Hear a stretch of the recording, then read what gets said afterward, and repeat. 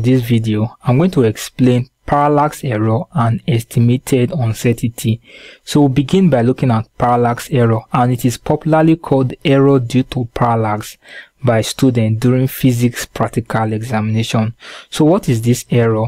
This error happens when there's an apparent shift in the reading of a measuring instrument when it is viewed from a different angle rather than being viewed vertically downwards. So what does this tell us?